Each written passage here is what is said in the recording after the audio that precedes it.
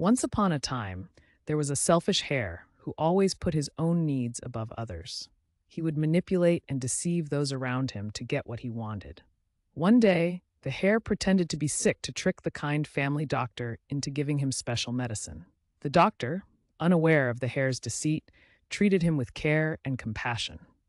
But as the hare continued to take advantage of the doctor's kindness, he started to feel guilty. Eventually, the doctor discovered the hare's lies. The hare realized the error of his ways and apologized sincerely. The doctor forgave him and showed him true kindness.